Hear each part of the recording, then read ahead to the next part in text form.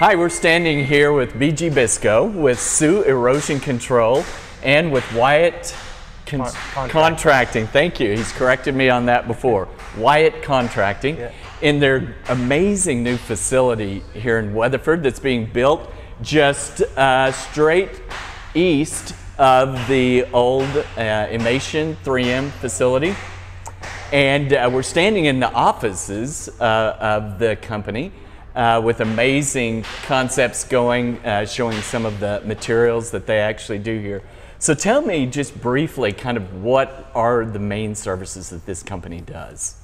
So Sue Erosion Control is just a sod company. We grow and sell sod to supplier or to landscapers, and we supply them sod, and then we do a lot of ODOT work. We lay bridges, roads, schools. We do everything commercial, so residential.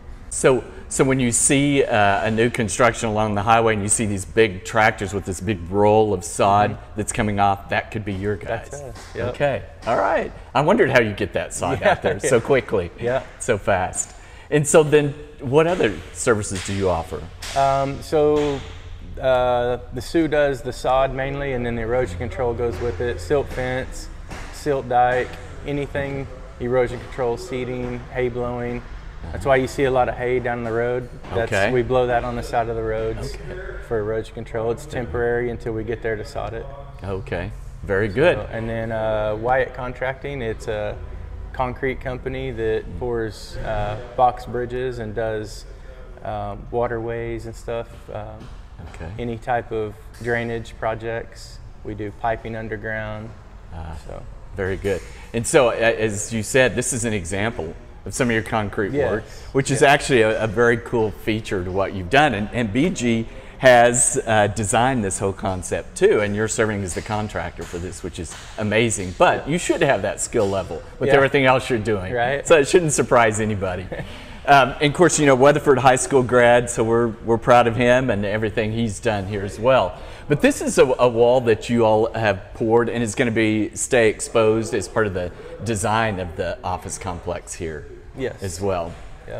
Yeah, he showed us some other cool features of exposed brick and different things that kind of have more of an industrial look. A lot of glass, you've said, in the office.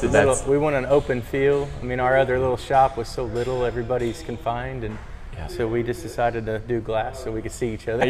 And so building the company up to over 100 employees now is pretty amazing. So you need space for all of them. They need office space.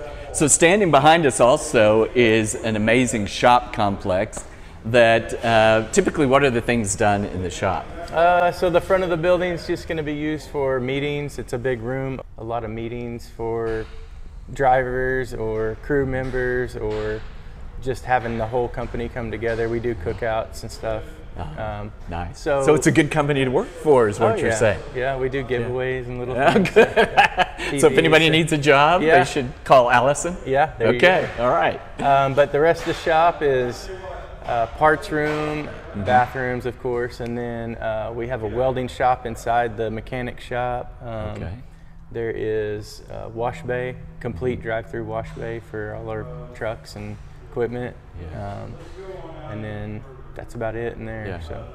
So the other thing that we were talking about is that you're calling this actually an industrial park, because not only will it house your facilities, but other businesses as well.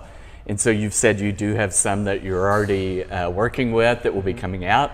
Concrete company, you're talking with electric companies and various companies about coming out, but you also have spaces still available. Is that right? Yeah, we have about 21 acres, give or take, that's going to be available in this middle section here. So big enough to do whatever we need to do for other companies. Very good. With great exposure to one of the busiest highways in the United States. Perfect location. And it's very visible because we've been watching all your progress every day as we go by. It's been very fun to watch.